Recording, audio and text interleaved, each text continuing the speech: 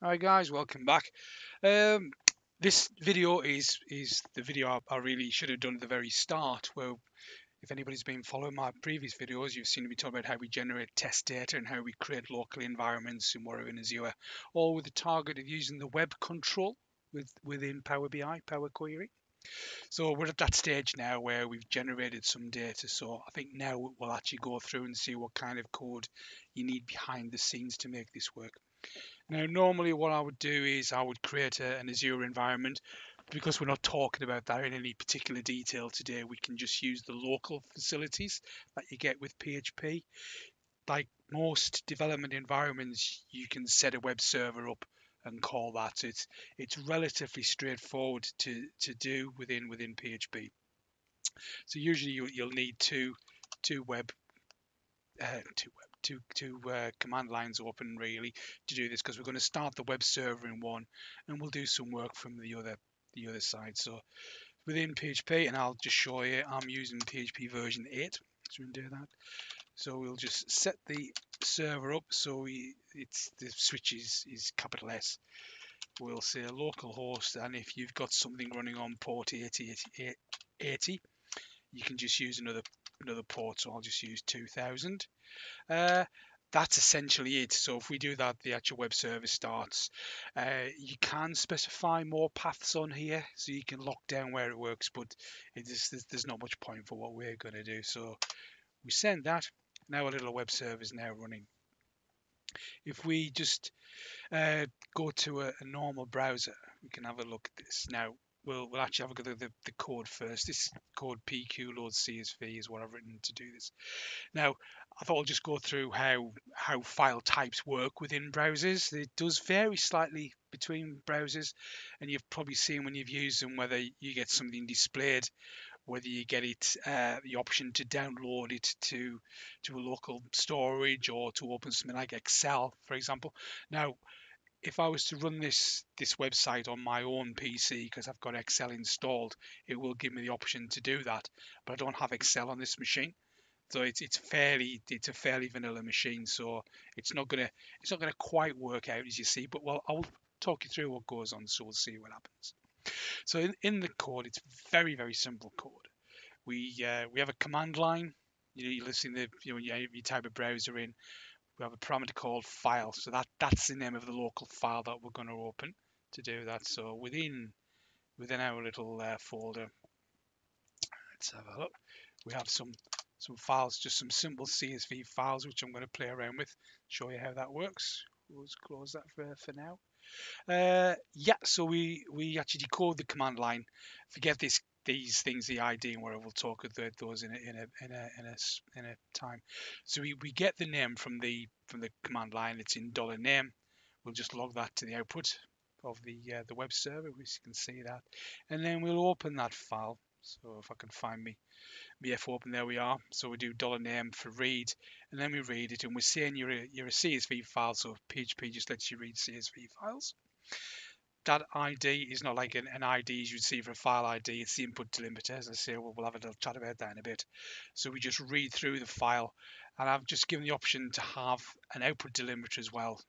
So you can ignore all those parameters. It's just if you had an input parameter of say tab and you want to change it to semicolon, you can do that. You don't have to do anything anywhere remotely that sophisticated in this kind of procedure. So we have here header. This is an HTTP, what used to be called MIME types, now called content types. So you're basically saying to the software that you're communicating with, whether it be a browser or a hard-coded piece of code, uh, a fat client, for example, you'll say like, I'm sending you text files and they're in the format CSV. So you might actually get text/XML or text.txt if it's just a text file. You would see things like image/GIF, image/JPEG and whatever. So it is just the handshake between the server and the client to say what file types I can handle. You would normally tell the server, depending on what kind of code you were writing, you could say, hey, I can actually handle GIF files, and they'll say, okay, yes, you can have those GIFs. So it is just a handshake, and it's fine, but it does have an impact on how you actually see the data in your file in the browser. So if we leave the context on, So I'll just save that. Must be something else I've got on save somewhere. And we'll just go over quickly to a browser. So here's the code I've written, PQ load CSV, which is this. That's our local host on port 2000. I opened it. Just a small file that got called base data, and this random string here, which we'll talk about in a little bit. So we're expecting the browser to be able to handle the text/CSV files. So we'll download it, and you'll see we've directly popped up a little box there, so it has actually downloaded it. If I just send that again, it'll do version 1, and that's how you would normally see that work. So if I was to now just take out the header, so the default coming down now is, I think it's my text.html. So it actually the browser thinks it's getting the HTML. So if we go over to here and we'll just send that again, there we go. So that is the file. So we don't get that interaction to do that. This has an impact on how it works in Power Query, so I just thought I'd just go through that for now. We'll just go and have a quick look at the web browser, at the web server we set up. So some nice little tracing goes on, and I've output that line there. So you got the error log. Let's open the name. So we have let's open there. So if you needed to do some debugging, if you're using PHP as a web server, you can just display it to the console, and you'll see those. Take it out before it goes live, because that will probably end up in your Apache or your IIS logs, depending how your web server is configured. So it is a good practice to take that out. Fav icon, yeah, just one of those things. If you use the browser, you get your little icon. It's usually up here, but we haven't got one, so we're not doing that. You'll see that loads of times. So you can have a little look through, see it goes on. That's the get that's been submitted. It'll submit posts and whatever, so you can see what's going on. So that's it. So no need to really go and set Apache up IIS on your local machine. You can just do that. So we'll have a look at how we'd actually get this to work in Power BI. We've seen Power BI before, desktop. So we'll tell it, let's get data from another source. Very slow sometimes. So these are all the data sources you can use. I think in the last video, we looked at using a file type of CSV just to show how our million record file showed up in there. So there's lots and lots of things you can read directly. It's a very, very useful piece of software, and it's free, so it's a good thing to have on your machine. Let's have a look. Yeah, SharePoint Dynamics. There are even a few ones. For example, this is Getty HR, is an Italian HR platform, still in beta, but it's there to use. Now the one we're going to use is web. So we'll just type that in. There we go, and we'll say yeah. Let's get that. And then we just have to submit a URL. So you'll see when we did the browser, we use that as the URL. We can use exactly the same URL in here. So we just cut and paste that in. Doing OK. It trundles away. All this stuff that goes on in Power BI. Now, interesting. So we have the HTML code and displayed text. Now this is because in the code at the moment, oops, I haven't told her it's actually a CSV file. So we'll just save that back, just so we remember when we do it again. So you can actually have a look at these. So you can see the actual page. It's all the stuff that gets wrapped around it. So there's our data still sitting there. The data is of little relevance. It's just some rubbish I found in a file. So you can have a look at the displayed text. So that's what you get, and you got your little web views. You can just generally just play around with it and see what's going on, but it's not very elegant to do that. So what we'll do is we'll cancel it. Let's say we've saved that. We'll go back into Power BI. It trundles away, and we just type in web again. We'll go back to web. We'll put our little URL in again. And I'm just going to change this again. We'll talk about that in a few minutes about why that's there. So we'll just say go to the local website, get that file base data.csv, and we'll get it. It'll do its little bit of churning again, and there, quite happily, it's displayed it as CSV. So Power query Power BI is actually looking to say, what kind of data are you sending me? And it says, yep, your CSV file, no problem. So thank you very much. So we'll just load the data in.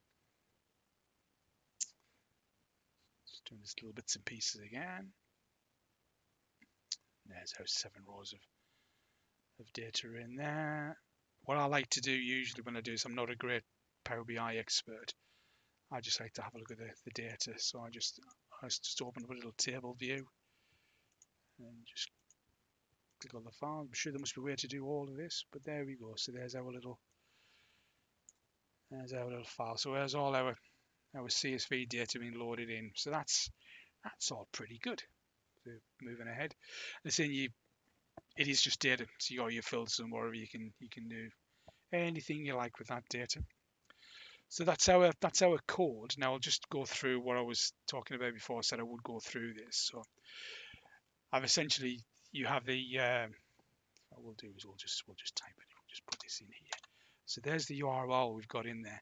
And I've also got 2 other parameters, is the input delimiter and the output delimiter. So the input delimiter will default to a comma. So you don't have to specify that if it's a comma file. If it's tabs, or well, tabs quite difficult to do, but if it's a semicolon file or a colon file, you would just put the colon onto the command line as id equals colon.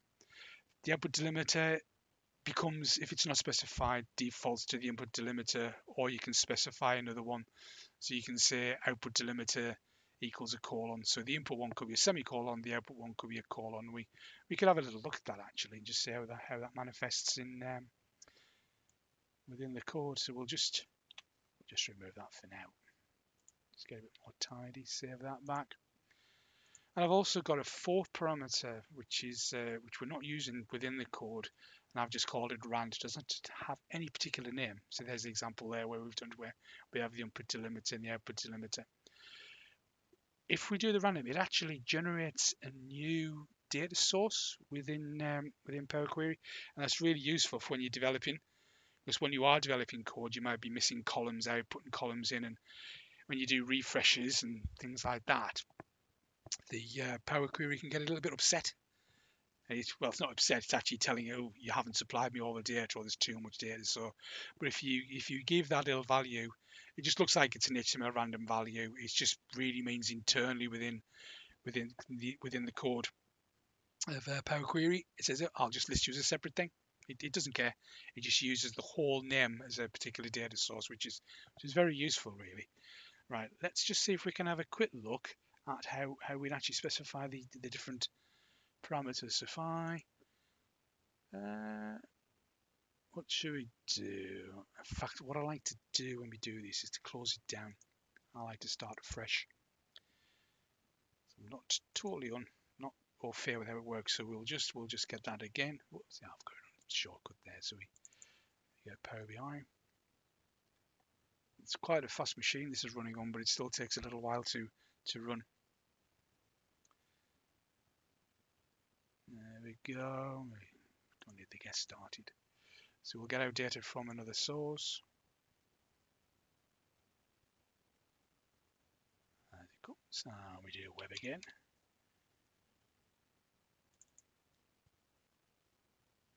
Prompt. So we'll put our URL there. Now, see, we can specify the input delimiter is a comma, and we can say that the output delimiter is a semicolon.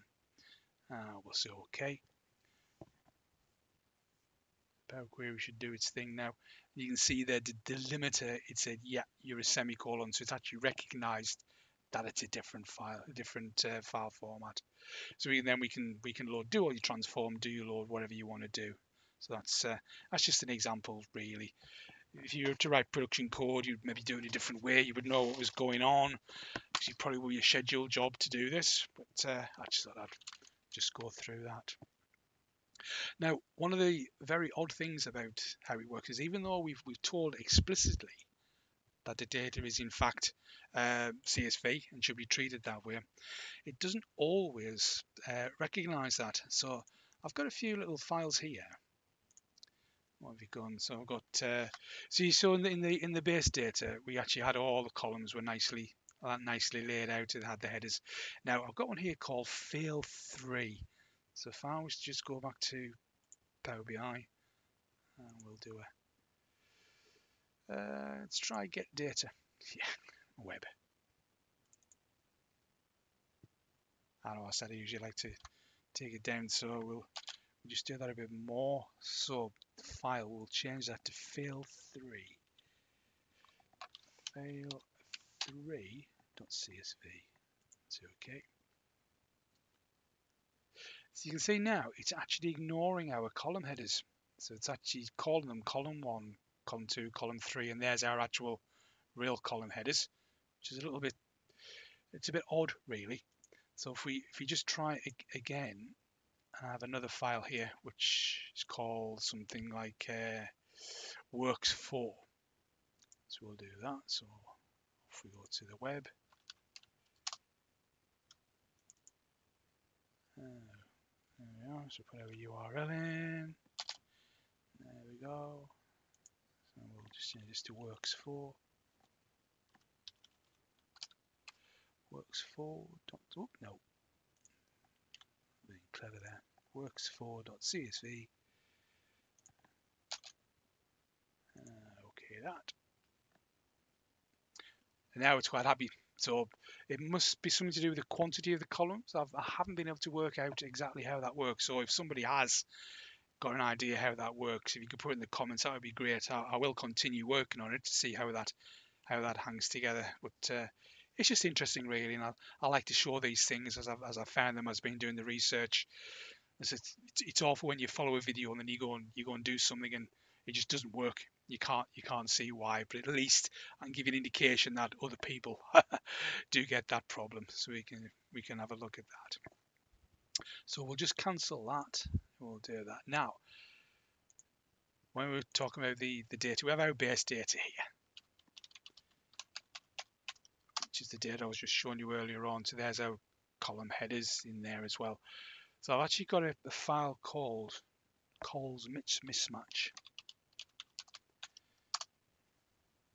I've actually put these in alphabetical. Well, I put in A, B, C because I think Power Query it likes to show you things in order. Do that. So we'll just have a quick look at this file. So we'll do cols mismatch. No, I won't cut and paste that because I'll lose my my paste from here. So we do a get data web. Just get used to doing that way, really, shouldn't I? Okay, so we do that.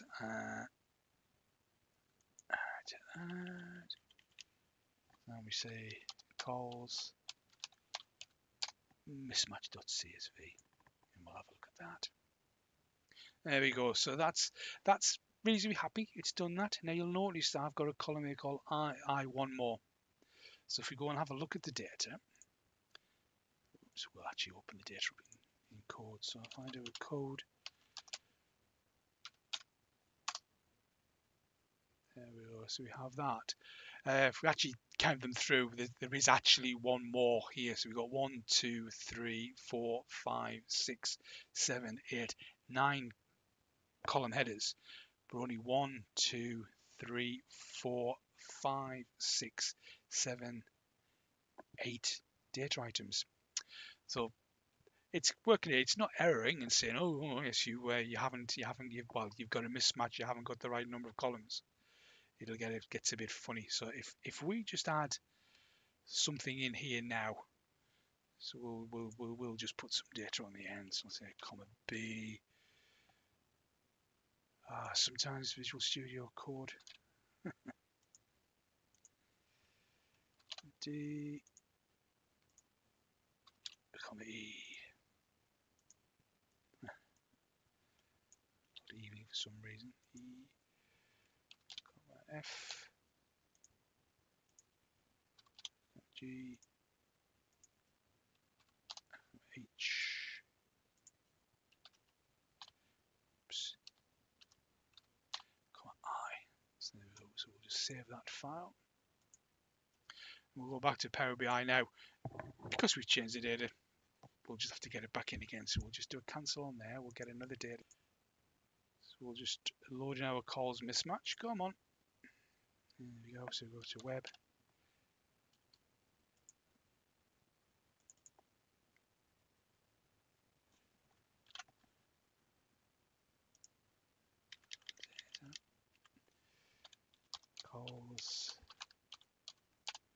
mismatch.csv, say OK.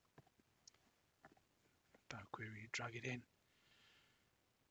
Now it has ignored that date, hasn't it? So it's really, really very delicate, the whole thing.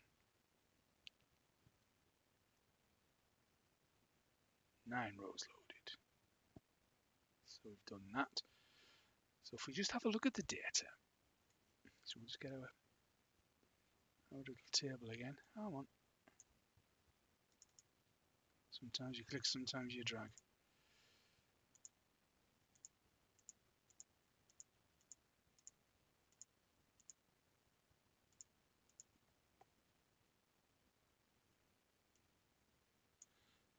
Yep, so it hasn't actually showed the zero. Well, I see it has got the data in there, so it's kind of really weird. So it's a thing you've got to watch out for, really, doing the whole thing. Now, what you can do is you can overwrite the whole thing. So we just do a get data again on web. And we put this in and we change this again to the calls.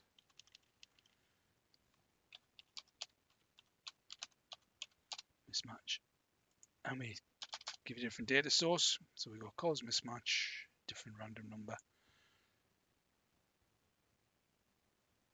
There, quite happily displays it. So there's a bit of caching going on. So as I say, you get a different data source name. So it looks like this whole string is regarded as the data source. So you can say, yeah, so we'll load that data.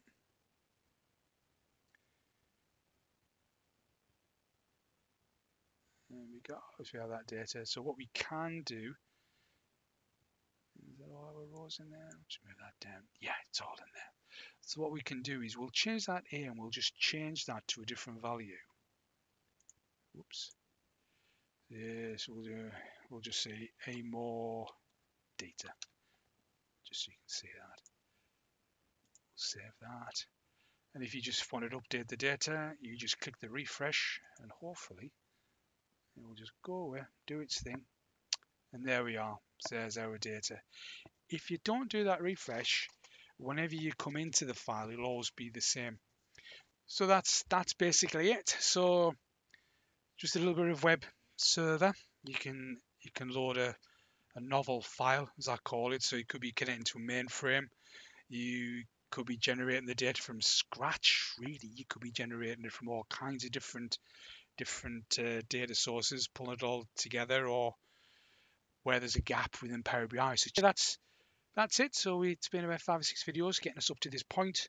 So if you watched it and you've liked it, please subscribe, do a like, a comment, or click the bell, all the good YouTube things, and that's probably it for now on this little world. I just thought it was an interesting thing to look at, loading data in where you don't have a normal loading pattern. If you could just load the data in, if you have the CSV already created, you're probably better off loading it in through the file system. That'd be easier.